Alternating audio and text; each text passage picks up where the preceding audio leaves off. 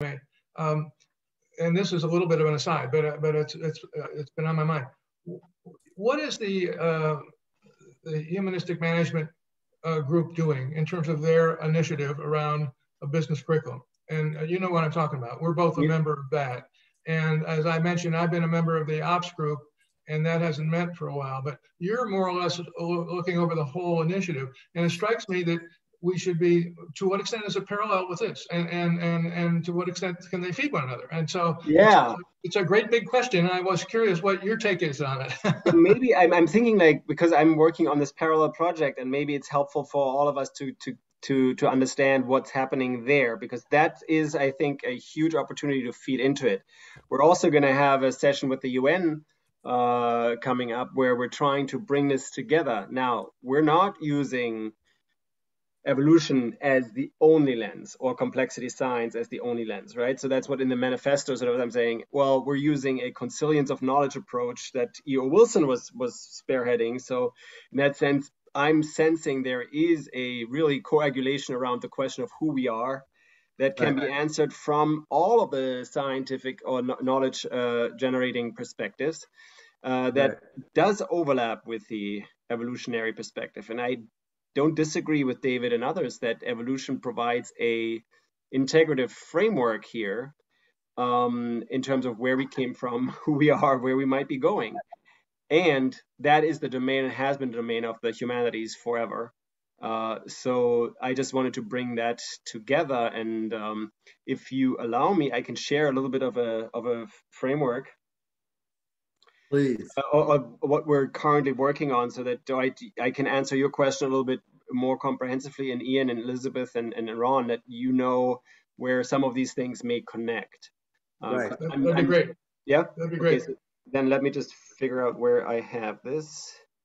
Because that can give us more perspective on what we need to be doing, right? I mean, I don't want to hijack it, so that's why I'm also a little bit hesitant. Right. I share what I have on the Slack thing, but I also don't want to mingle those too much if there's another direction we're going in. Well, good point. Yes. So, I love the idea of consilience. I think that's a great idea, because it's all bringing liberal arts and science education back into production. So Ian and Elizabeth, I think Elizabeth, maybe you more than Ian, but we have been working with this notion of a new paradigm for Jesuit business education specifically. And Elizabeth knows that this is just the humanistic paradigm in a way, which very much builds on evolutionary insights as well. And I would say, even though David seems to dismiss it, quantum science and quantum physics has a lot to contribute in that sense as well. So many of the natural sciences have some kind of insight in terms of how we can interpret reality and the question of who we are, where we came from, where we're going newly. So here's a very simple way to frame how are we looking at traditional paradigm programs in business education. And they're all centered around functional disciplines, right? Whether it's finance, marketing, or typically it's finance and marketing. Mm-hmm. And then you focus on the doing around job-oriented skills, maybe presentation skills, teamwork skills, so you can be more marketable. And then at some point, maybe there is sort of an icing on the cake. And that's been happening more recently in the 90s, when the term leadership came more into focus, because there was something missing in that whole conversation. And I think others are saying this was a design that matched the corporation, that Eastman Kodak Corporation of the 1970s, where yes, you or Ford Motor Company, where you were to be educated at a university to go into the marketing department, the finance department, the operations department, or something like that. Right. And then they understood that there's something more that you need to know, and that maybe some of these skills. And in the context of this color scheme, the knowing is central in this. The doing is sort of peripheral, but then it is typically more important than the being piece. And that is a language that's been around, that some people adopt within that framework. Some people find it less helpful, but we are using it to just showcase the difference between what a new program would look like, where the being is in the center, And the personal development, discerning leadership aspect, that's the core. And around it are certain knowing skills, and then they will be sort of quote unquote icing on the cake, focused on doing, experiential learning of some sorts. And then you can do some of this within functional aspects, sustainable finance, operations, whatever you want to call it. But all of these functions are then ancillary, not central in this new paradigm program. Right. And then what do we have in terms of the conceptual foundations? Well, the foundations of the current core in business education are assumptions of economics, right? The assumptions of human nature, the assumptions about markets and how we coordinate, the assumptions of a theory of a firm, if we're talking about a firm. And those are assumptions. They're not really evidences or facts. Whereas in the new paradigm-based education, I see this consilience of knowledge, the evolutionary sciences, scientific insights that really help us answer the question of who we are as people and what an organization is, right?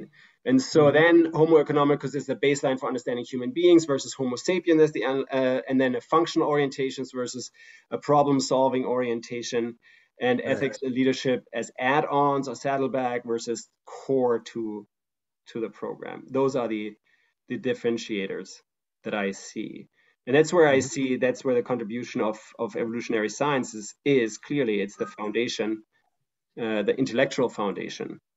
Now, here are some courses that we developed around this as a rough outline for any program. And if we take 3 courses in the knowing domain, 3 courses in the being domain, and 3 courses in the doing domain, that may not fully apply, but then that sort of context as one course, like what does the world look like? And then foundations, where I think the evolutionary conversation needs to happen. And then you have leading from within. Ron, I don't know if that's also your language. Discerning leadership, the journey without, and then sort of ongoing training and development, mentoring and leadership development. That is just a rough cut. Knowing, in addition to the context and the foundations, or a practice, like a functional practice like marketing, supply chain management, accounting, investing, etc., could be on the menu.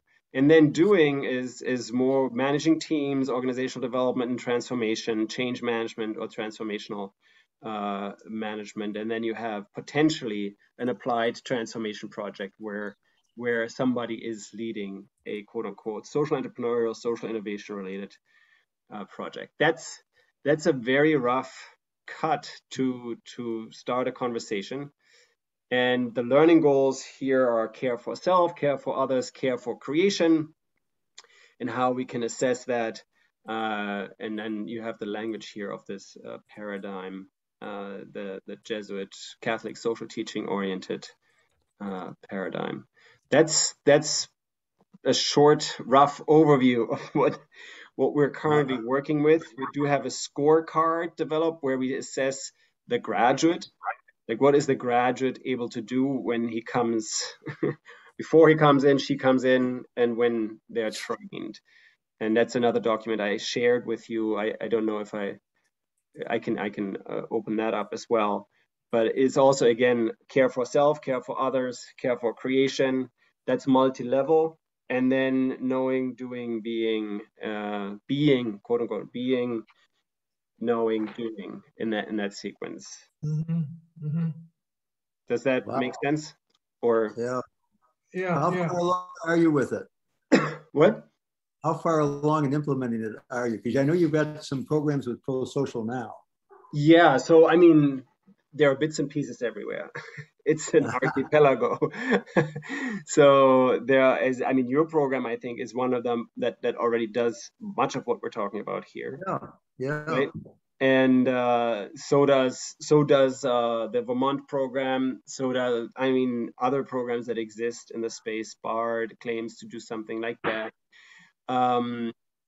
The Jesuit folks, they adopt some of the leadership development for sure. We're talking with Georgetown and Loyola Chicago and Fordham, so that there's a little bit more of that. We have developed the core disciplines newly in many cases. So that's just an update, like management, finance, economics, not yet marketing, not yet operations, but there is something about IT, et cetera, et cetera. So that's currently in the works, but that's something that can happen within the existing framework. Mm-hmm. So, wow. So I'm a member of a subgroup, right, which we mentioned, the operations, right? The operations management. So, and again, they haven't met recently. But are there other subgroups, so to speak? I mean, I would, I recall we kicked off as a big group and we said, let's form these subgroups. This was like what, last summer or something? Yeah, last summer, yeah. Yeah, and so are the others meeting? I mean, I feel like we're sort of so finance is almost done. There's a leadership group that's almost done. The management group already tested its and we're in the second iteration. We have folks in Mexico and in Canada testing it. We have the economics course was taught. Jeffrey Sachs taught it with Tony Annette at Fordham just now. So that's basically the foundation of a new economics. The moral economics that yeah, and it does include some of the evolutionary insights in Darwin and all of that, but it draws on the philosophical and the intellectual development of history, of theology, of philosophy in all kinds of ways. Yeah. Well, certainly, yeah. We don't want to hijack it on the one hand, but they're moving. We can't do this evolutionary part in a vacuum either. I mean, we need to be aware of all that. Indeed, you just pointed out that in the different disciplines they've made progress. It would be nice to. We've become disconnected from one another, I feel, right? I mean, okay. So I don't know. We actually do have very regular meetings with some of the leaders of the various groups, and the communication may be inferior because now that you're telling me that, I get a sense that yes, we have not been doing a very good job in communicating outward to what's been happening, where the progress is. Yeah, so, like Christina is the point person, and she gets us together, but I get a sense she's busy, and we probably met about 6 weeks ago, and she was writing a paper that she sent me a draft of, which was really very interesting. I mean, moving in the direction of knowing, doing in the ops field, right? And she was really taking a hard look at it, but again, nothing has happened, and we're. So is she one of the people that you're in touch with? Because she's so she's the quote unquote mission vice president for University of Barcelona, to which ESADE belongs, right? So she is actually the Ramon Lul, and so she is in the steering committee. So she's in those meetings, and my understanding is that she didn't present because she didn't feel like there was an update. Yeah, and she hasn't called us together, and I've been sort of curious, So maybe that's something that we want to do going forward, because we do have progress in finance, in the leadership, in the management, in the accounting, no. Economics, finance, leadership, and management, those four. And then now we want to focus on marketing, accounting, ideally operations too. Yeah. But again, that project is more like, this is sort of the low-hanging fruit. We have those existing programs, and we want to change and shift them from without actually rocking the boat too much of the overall program design. And Ian, you may be happy to know, but in our management redesign, evolutionary theory features strongly. And that's why, that's, that's why we're doing the TDP-based project. So that's for. What does David say about that whole initiative? How does he view it relative to what we're doing? Do you know? Honestly, I don't know too much. I shared with him just in general that is happening, and I think he keeps homing in on it needs to have the evolution framework, right? And I don't disagree. I just want to see how we can do this. Yeah.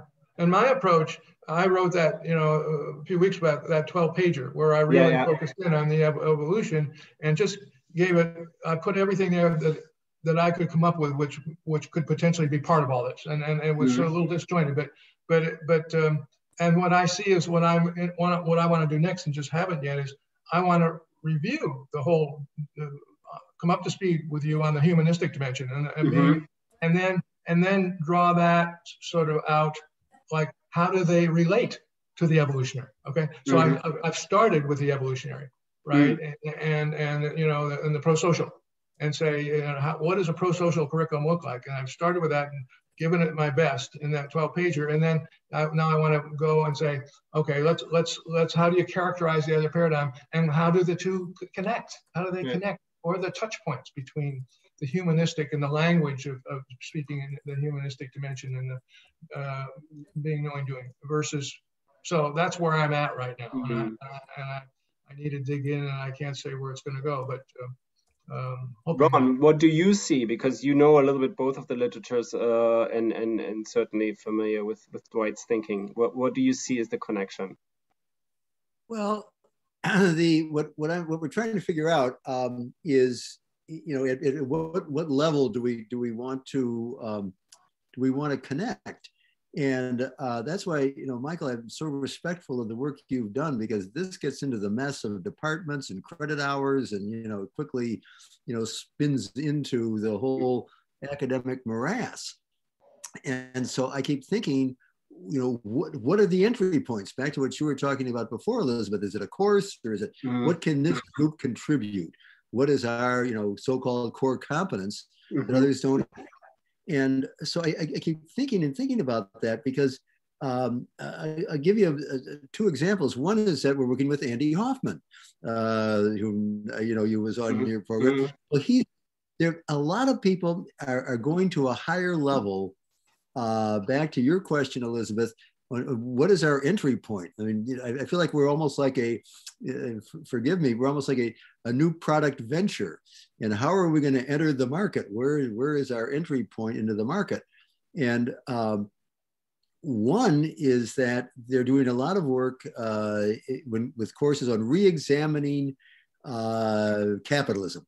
That's Andy's. Andy's proposed this at Ross. He's following, Elizabeth or Rebecca Robinson at Harvard. And there's all kinds of people working on this. And so, is that an entry point? And that's where, Ian, you keep us keep thinking about what is the perspective this group can bring to it. Our entry point, the way I would think about it, is back to the integrative project. And the turn that we're offering is student-centric as opposed to content-centric. And there are tools all over the place. And what we've tried to do, forgive me, to put the 30-day Jesuit retreat into some manageable form of discernment. And that's how we've thought about it. And maybe that's why I was so pleased with David liking this paper on evolutionary love. And David starts out his pro-social book with Chardin. Michael Hoffman, or Andy Hoffman, finished his book on calling with Thomas Berry. And I go, wait a minute. If these two geniuses, one starts with Chardin, the other one starts with Berry, and it's this idea of, evolution of some deeper level. And all I can think of is David's levels of natural, group selection. Multi-level selection. Yeah, multi-level selection. And I keep thinking that this group, and again, I'm saying for the second time, Ian, you keep us straight on this, but that we're really going to a really high level of saying the bits and pieces are all there. Just like, Michael, I read your first chapter again, and I thought it's all there in your book. So what do we bring as a focus? Our view at Presidio was we ended up focusing on the student. And I'll offer this to you, Michael, with Prime, you remember the future we want. Remember, that was a basic theme for Rio 20 down in Rio. I don't know if you were there or not, but that was the whole thing. Okay, but you know the theme of it. We did a lot of, it was the future we want.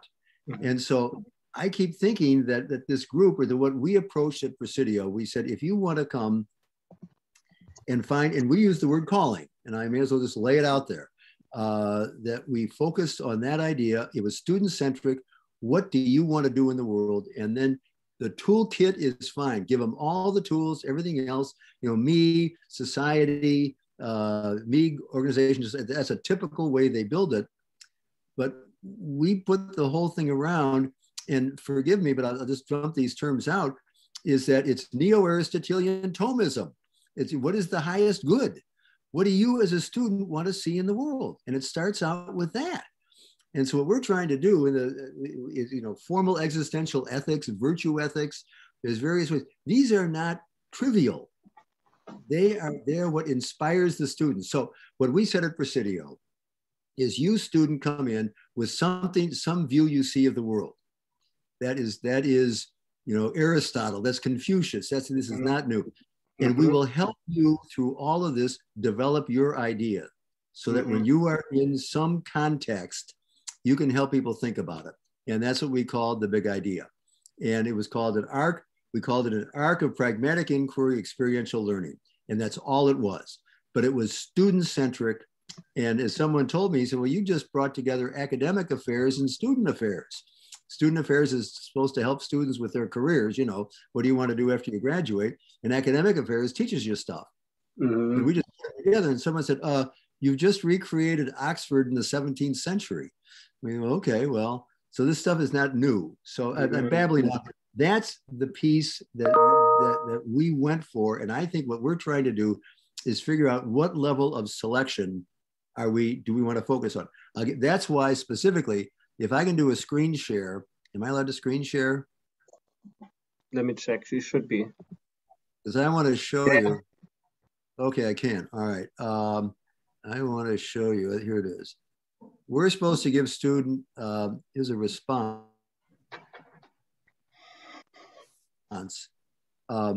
Here. Okay. There is David Sloan Wilson. He wants feedback from us by Thursday on the manifesto and the blueprint. I have had trouble at the very beginning with his opening statements of the basic definition. And back level selection is that people are realizing, certainly at Presidio we realize, and everybody else, it's multi-sector solutions. So what I would propose immediately is that we're not about business, we're about organization. Yes. And so I think that, and that's why, Michael, I pressed you early on to say that you can pick up some language directly out of what you're doing. And management, I agree with that, but it's not but it's providing the goods and services that society needs, which is why we've come together on this stuff. So I felt that needed work. I think it's so important. It's how we form everything everybody's doing, I think is great.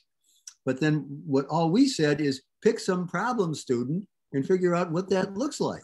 So that's and he was very kind to say about archopragmatic inquiry, fine. But the basic idea is that it's student-centric, helping them find the work they're to do in the world. And that to me is the promise of the evolutionary instinct that we have, that they lay out in Chardin and Thomas Berry, the great work. And I can show you, if you look at Andy's final paragraph, and he quotes that thing about what each student, the work we're called to do in the world.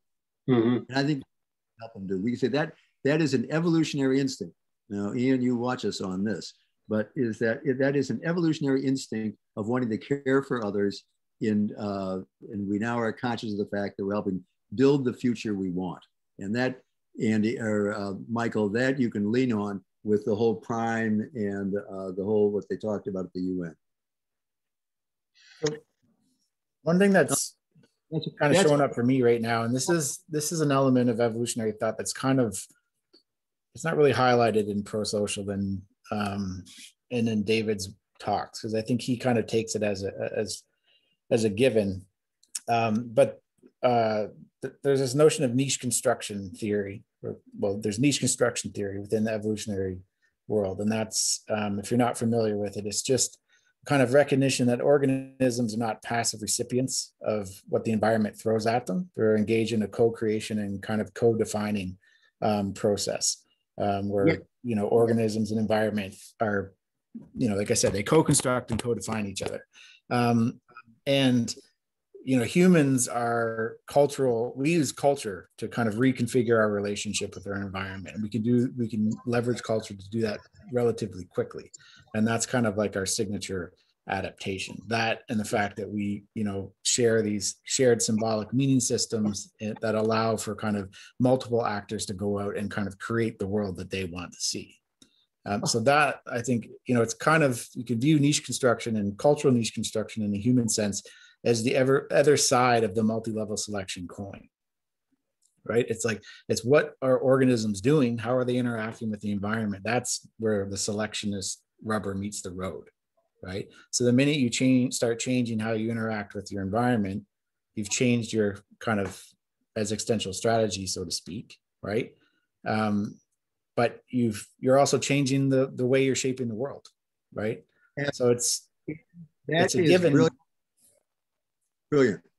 But it's kind of obvious, but has kind of very powerful narrative capacities, because it's what, you know, we're all familiar with the modifications that termites and beavers and, you know, those organisms make to the environment, but humans are doing that on a scale that's, you know, no other organism can touch. And it's okay, how do we then take the reins of that process and hook our construction activities, you know, to a well-articulated value system that has that kind of highest level possible wellness in mind? That's the kind of reality that we want to construct. Exactly. Ian, that's human energy.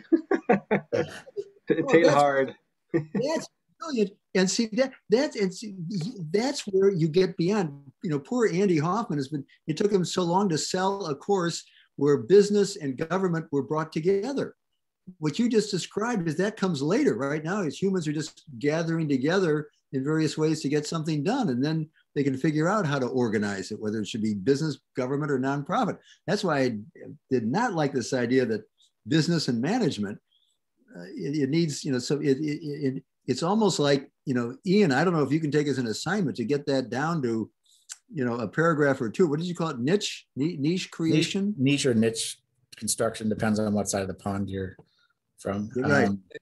Well, that you might take that as a specific to that element, because that's what, you know, what we're saying is that the kids come in, the way we've approached it is you come in and they're unhappy. You know, we've heard more stories, I'm sure you all have.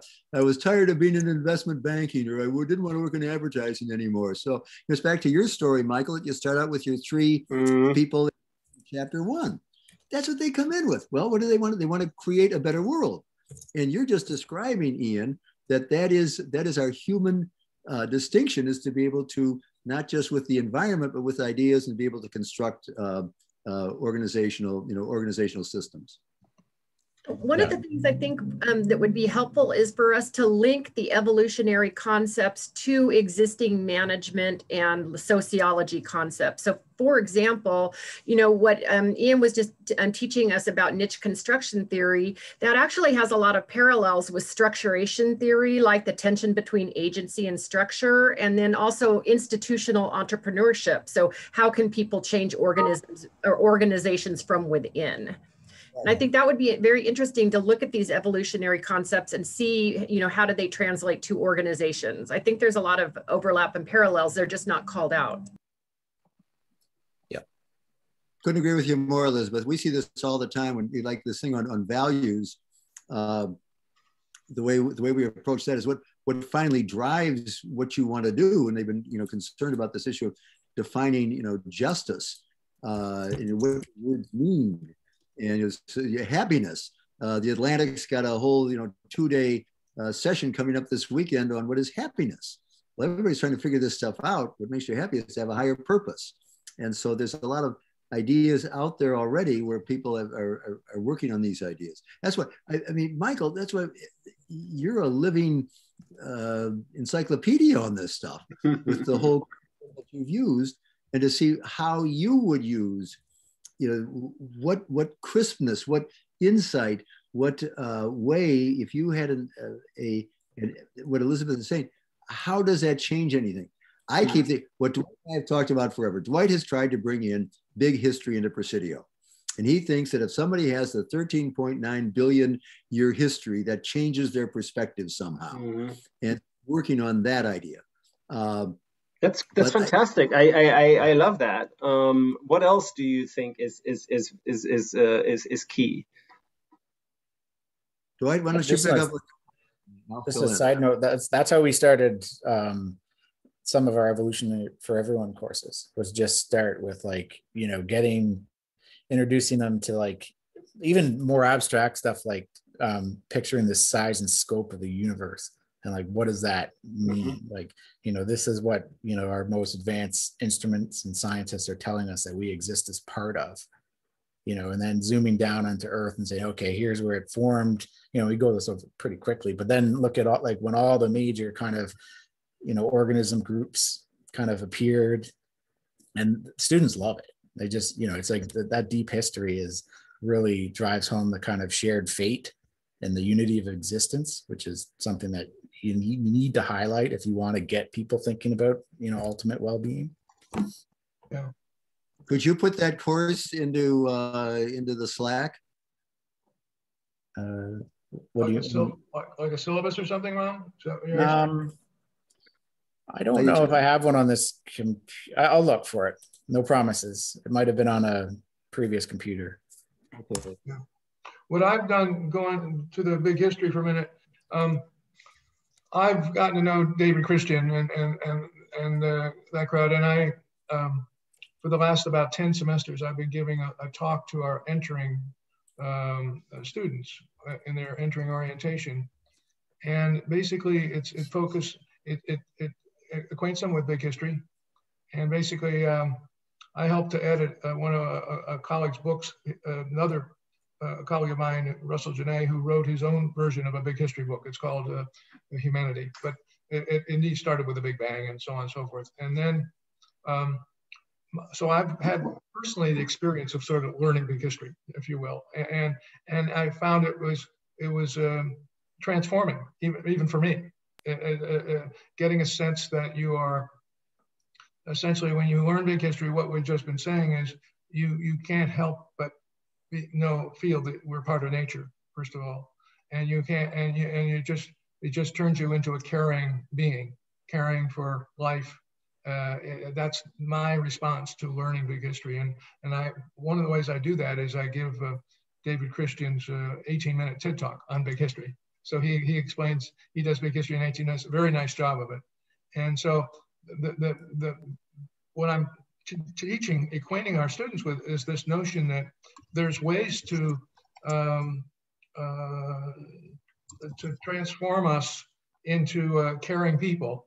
For example, teach all our children big history by the time they're 12 years old, because they have that think in the way you're forced to think when you learn big history in multiple time scales and all that. So that's a source of hope for our students.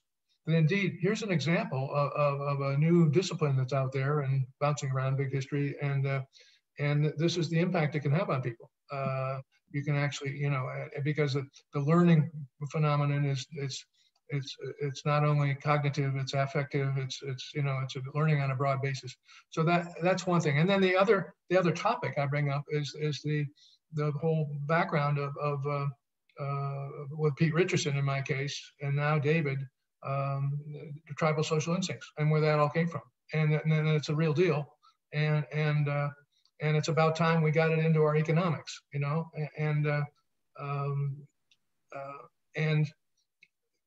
we need to redefine business and economics to give it equal influence with the rational instincts hypothesis once and for all, right? So I talk about the big history, and I talk about tribal social instincts as two insights, two developments that give hope to our students, and that's that's why I do that. Well, one just a follow up, and Ian, you've got to keep us on track in terms of this niche. The way that one of our mentors have talked about it is left brain, right brain, and how the brain has evolved, and that what we teach so often is left brain, one small part of our left brain, the analytical part, as opposed to the right brain. And he follows it from Homo erectus to Homo habilis to all the way through to finally Homo sapiens. And so one of the things that we've looked at is how to use all parts of the mind, full mind. So neuroscience, as an example, Presidio is now teaching. They've got an educational program K through 12 on how to teach sustainability. And two of the big things they're bringing in are systems thinking and whole mind thinking, which is sort of like design thinking in a way. So what I'm trying to sort of figure out, how can we make progress and organize some of the bits and pieces that are there. Yep. I think the big history, the cosmology perspective, the quantum physics, all of this, I think is probably sort of a foundation of what people want to be in. Maybe it's a foundation course, maybe it's a context course. What I can see in terms of the various pieces here is a past, like where do we come from? Where are we? Where do we go? Right? So there's like a perspective on the big history, ancient evolution, all of that. Like big history in a bigger context, cosmologically, physically, but then also humans or life as such. And then where do we come from? And what are the options? Where are we right now in anthropocentric? What is the era of the Anthropocene, and all of the issues with that, and then what are the possible options for a future, and what is the future we want? Ron, you were talking about that, and then maybe there's sort of like an approach towards design thinking, systems thinking, I don't know, all the kinds of ways of thinking and creating and innovating. So that's just a way that I can see the knowing piece supported, because this is of course it's going to translate into how you are more hopeful, like Dwight is saying. I do think there are more direct ways of getting at creating energy, hope, etc. with the various processes, Ron, you were mentioning. But if it makes sense, and I'm just forcing my own framework onto this right now, and it may not make sense this way, but if we use knowing as a way to sort of then separate out, there's a focus on the past, the big history, the big picture, the evolutionary insights that answers something of who we are, where we came from, and then where do we go, like the focus, and then figure out what is it that we can do in terms of what do we know about the current dangers, what do we know about how we have addressed them before, and how can we address them now. So there's sort of like the future perspective. And then there would be something around the development that you were saying, Ron, the inner journey, what is it, the being, calling, etc., etc. Developing your being, identifying your being, identifying your calling, your contribution, what the world needs. First you, then what the world needs, how you connect them, the ikigai, whatever that is. That's what we've attempted to do. We've attempted to package discernment. And the Jesuits have done it for 500 years. Aristotle tried to do it. Plato tried to do it. This is confusing. I mean, these are old processes. We've just tried to say, okay, how does some poor kid say, oh, I'm concerned about food or women's rights or childhood education, what the hell it is, but get them onto their path and then use all business language, organization language, back to what you were talking about before, Elizabeth. There's a lot of work being done on this, and it's a way of just helping people wake up. How old is that? Wake up and look around and, oh my gosh, we can organize ourselves in a different way. But Ian, I'm going back to your niche construction. I love that. We're changing the beaver dam. Oh my gosh, we're connected connect the pond in a different way. Yeah.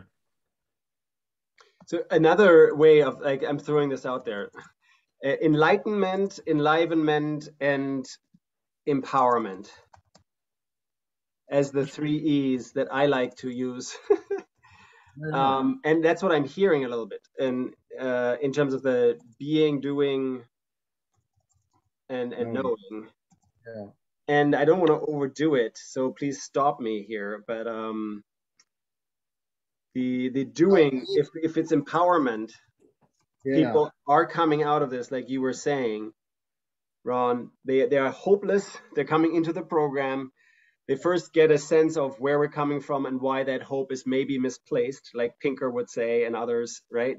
And how we are actually moving upward, like Teilhard would say. There is this sort of like, actually, it's not, we're not the fallen species. We're not like going That's back right. towards an ideal state, but we're actually improving step by step. And just being aware of that can give you more access to power and understanding and hope. And Then, the foundation of it all is they have some instinct now. What we start out with is you may be against something, but if it's student-centric, they've got something that sparks them. And we say that you can do it in various words, but you've got some idea, some instinct.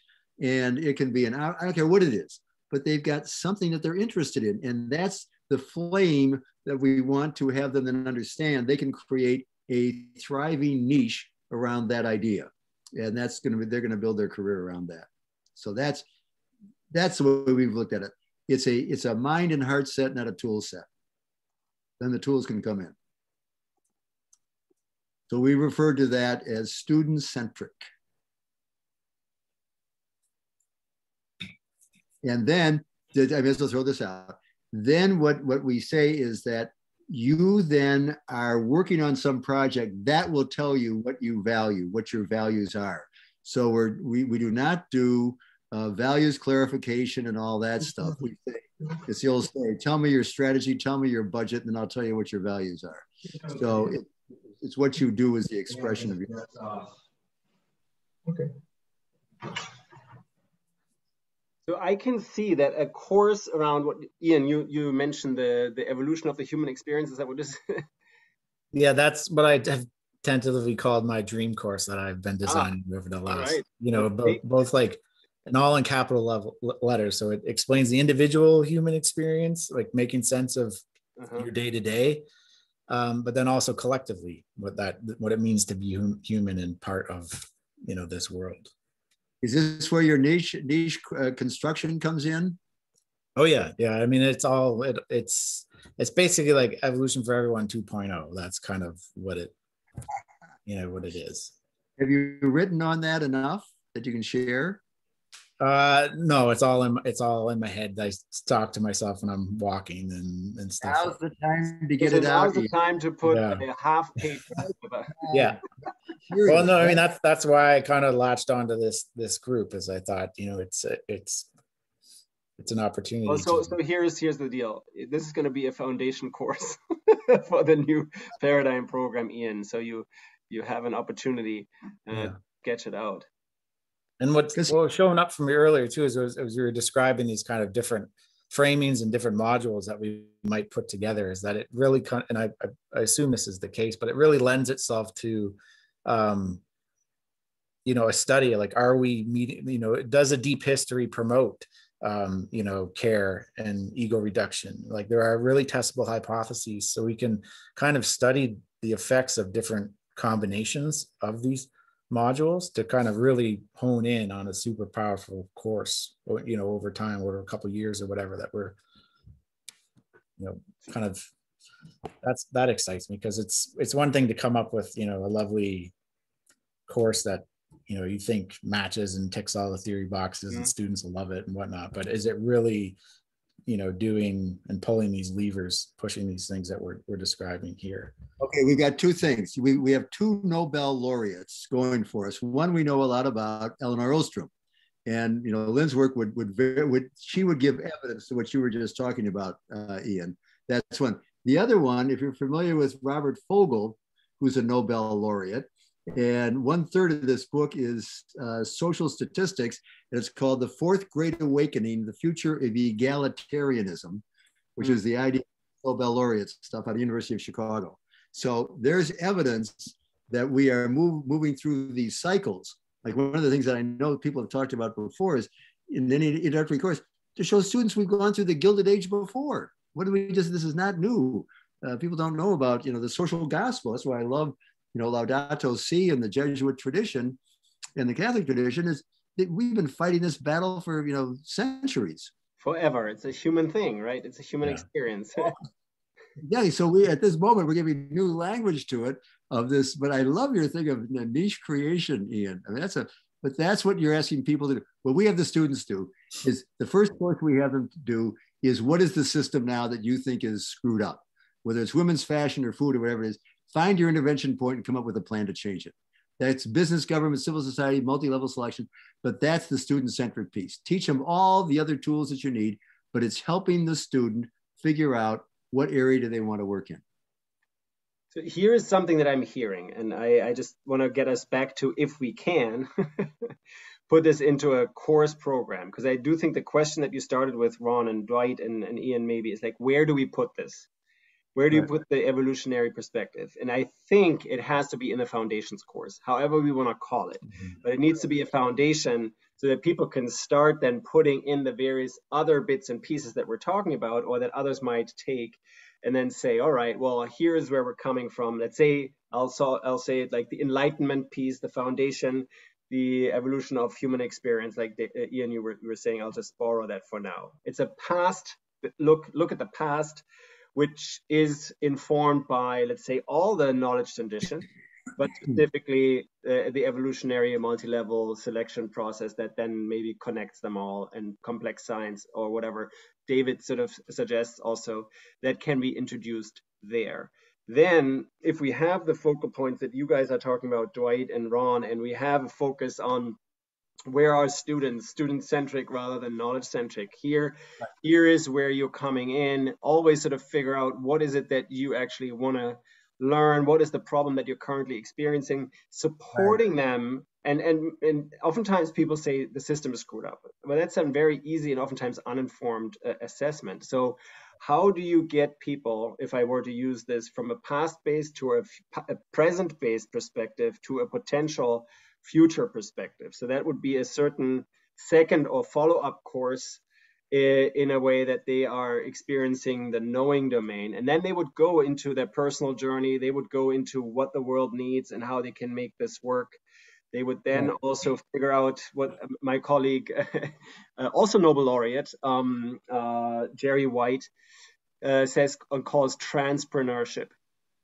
I don't know if you've heard of that term, but what you're describing, Ron, is very much that. It's like, how to be a niche creator in a sense that you are not only pulling in one, well, actually that you're a smart multi-level niche creator, that you are able to create niches across government, education, nonprofit, for-profit sectors, and figure out what is a solution that is currently not yet there, but from a future fulfilled perspective, should be there after you've understood what kind of future you want to create.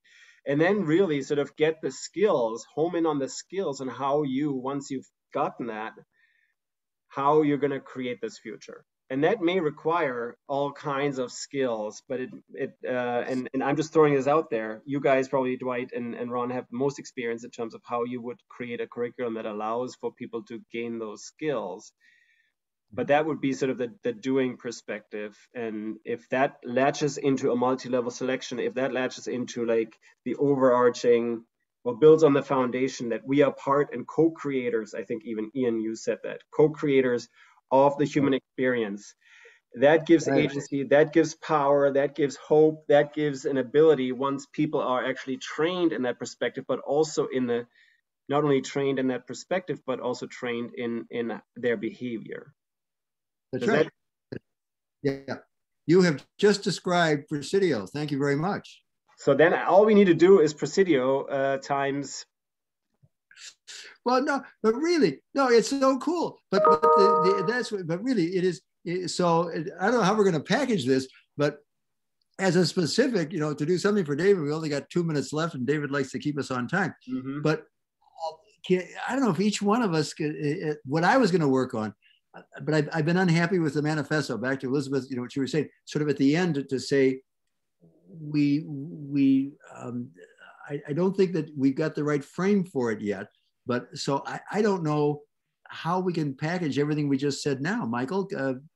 Well, I mean, I think if you guys have the program then I'm sure you have a one pager of the journey, so to speak, because it's a journey, right? It's not a curriculum, it's a journey, a learning journey. And so if you can share that, if it's not IP protected or something, that might be a starting point. What we've got is, I'll show you. And I know it's like 1 minute left, so I also. No, I know. We want to get, let me just show you. I'll put the link in. I'll send the link around. But is that this is what we've, here it is. I have to go, folks. Sorry. Change the world. There it is. I'll send the link for it. But that's our story. Right.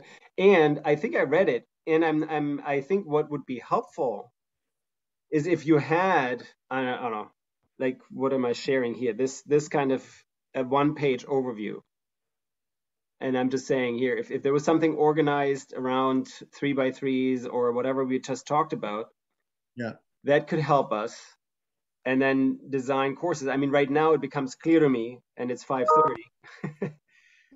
What Ian is describing, the foundation of the evolutionary experience through the human lens, but also including a bigger framing so that we can position that as beyond human, but and beyond life. Actually, it's beyond life too. I mean, does anyone have any experience with some like collective or collaborative mind mapping tools? I feel like that would be useful here because we've got tons of different constructs at different levels, and you know, if we can just spit them all out on a page and start drawing associations between them, then we'll see, you know, which modules form. And do you? No. All right, so we have a gap. We identify this gap, and then maybe we can put this in the chat and see who can do this. I want to keep us to time too. It's 5:31, so I'm slapping myself. And what are the to-dos? Ron, if you can share in a one-pager what the journey is, what the curriculum looks like for Presidio, if you and my curiosity would be, if you're teaching it all, how much are you using the evolutionary perspective as a foundation? Then maybe all we need to do is just use what you guys are doing, and then we can see what works and what doesn't work. Dwight and I will get on it because it's somewhere in his 12 pages too. We've been talking about that. Right. And I do think it would help us to get to very short, like this is the organizational framework that's being used. Because I got the inquiry, I got the methodology, and I'm not clear where the evolutionary perspective is. Well, the evolutionary, it's in. I'll tell you, where I come out on it, it comes out with the calling. It's the Chardanian view, and that may be way too heavy duty to package, but that's where I come out. Yeah, no, I think we probably all align on that, and I don't know if that has an evolutionary foundation in a sense that students actually know to distinguish the multi-level selection piece from anything else. It may be just an intuition. Well, that's where I think, Ian, I will look at your course, which you're going to send us, but there is, the whole premise is that there is this instinct to care for one another. And and I think, I mean, I don't know which program doesn't teach that by now. So that's the question, that's right? Your point of, it does. That's right. And that's how we then can build together. All right, well, I'll talk to Dwight, and what we'll do is we'll work on he's written some things. We've got a lot of material on that. We'll try to get it down to one page, but essentially it's student-centric around what they want to do in the world. Mm-hmm. Well, and I think the specific question is like evolution, where does it fit in? Where would it fit in? Right? Because I hear at least what you're saying, Ron. This is something that may be missing, or that can advance and help with the educational perspective. And maybe I didn't hear correctly, but I'm just sort of inquiring. And I keep, okay, we'll work on that. I'll work on that with Dwight. That will take our task. We should get something back to Michael or back to David. Do you have notes, Elizabeth, that you can send him so we can say we've Yes, I do, and I'll put the to-dos too, so what we've covered. And I do want to also keep in with Ian's suggestion about the collaborative mind map, so maybe that's something somebody could research about what kind of software might be available. I'll look at that. I've been using Miro boards for some stuff. They might be useful here, and ProSocial has an account for that. So Okay. And that's going to go along with the course you're going to teach. That's brilliant. So, all right. Well, thank you all. It's 4 minutes after, so I thank you for staying longer, and see you next week. Okay. Bye, everyone. Thanks for that discussion.